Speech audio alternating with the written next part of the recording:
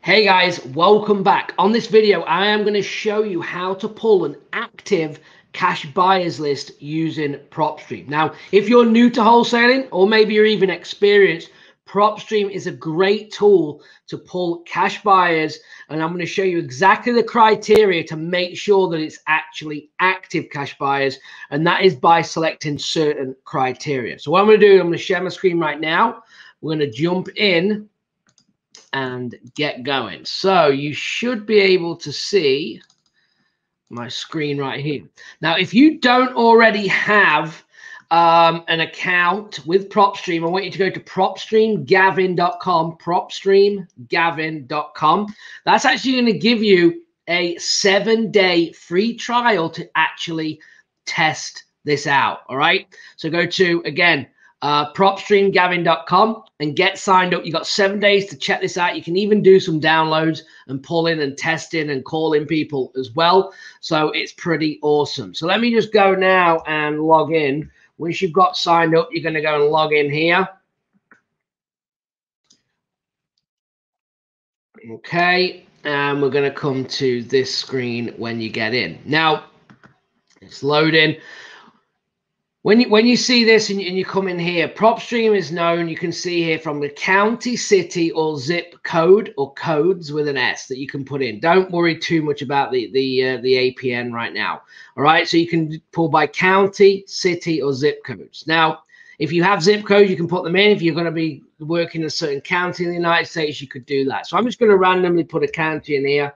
I'm going to go to Pima County, Arizona, and it's going to populate. So you're going to select that, and it's going to come up with all these numbers, because you can do sellers lists from here as well. And now what we need to do is we're going to click on this filter tab, and we need to now start creating criteria that's actually going to show up right here where I'm moving around the mouse. So I'm going to go in and I'm going to go cash buyers, and that went from crazy amounts to, okay, still 54,000, all right, which is still a hell of a lot of buyers. So then I'm going to go down to property characteristics, and I'm actually going to tick residential. So I want residential cash buyers if that's what I need buyers for, okay. And I'm going to do property type. I want to do single family and let's say multifamily. Now you might be doing condos, so you could select that.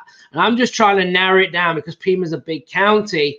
I'm just trying to create criteria to narrow down my cash buyers list. And again, I'm going to show you how to get it active here in a second. So once I've done that, I'm then going to go to ownership.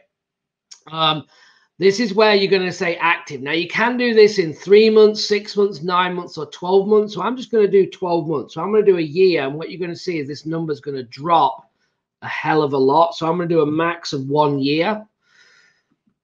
Okay, now it's 2,609. So that was a big. So this means, though, that these are actually active people. Now, one more thing, or a couple more things I'm going to show you that you could do is owner type. Now, what I would do if I am pulling the list, I would separate and do 2 pulls on this. I would do individually owned and then come back and do corporate owned. Okay, and the reason being is that you're going to get a different type of skip trace depending on what it is that what you're doing. So individually owned, Gavin Timms owns 123 Main Street. Because you have my full name, you're going to get a better hit rate from a skip trace company than you are Gavin LLC. Okay, so remember, individually owned means it's going to be their first and last name. Corporate means it's probably going to be an LLC. So if I go individual, now there's 924 of those, and once I've pulled those, I can go back to corporate, and I got 1,197 of those. Now,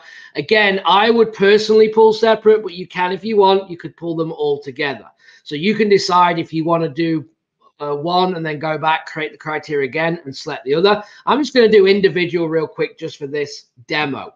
I also like to always do, well, you could do if you wanted, if I'd do that more, I wouldn't do the unknown sale date. I would if it was sellers, but I'd make sure that was not ticked for the cash buyer. Okay, so what I'm going to do is I'm going to go down to the valuation equity here, and I'm going to go and select the estimated value I might want to keep this under 300,000. It might be 200,000, might be 150,000, depends on your market. It might be 500,000.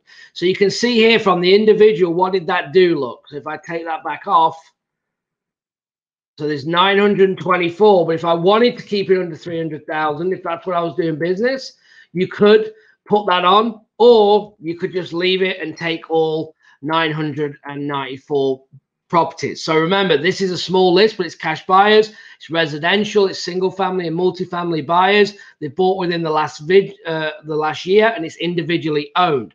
Then what I would do is I would highlight this list, I'd add to list, I'd create new list, and I'd call it Pima County Cash Buyers Individual. And then I would save it, and then I can take that list and get it skip trace. Once you've done that, you can untick and literally go back here to your filter, go back down to ownership and take off the individual, take the corporates, and then now take these, do the same, add list, create list, and market this one as Pima County Cash Buyers Corporate.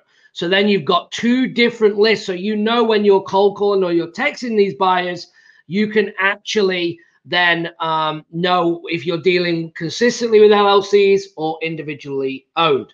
Okay, so that is going to be it for this video. So that's how you're going to have to pull an active cash buyers list, okay, to go and start looking. It's much easier, guys, to go and look what buyers want than what you have. So when you're talking to these buyers, all right, when you start to reach out, how many are they buying? Where are they buying? Where are they not buying? How quickly can they close? Are they paying cash or do they need financing? How many? You can find out all these questions, and then you can go and create seller criteria to then really focus on actually finding discounted properties and then moving them quickly to the cash buyers. All right. I will see you on the next one. I appreciate it. Remember, if you need this, go to propstreamgavin.com. All right, guys. Appreciate you. Thanks. Bye-bye.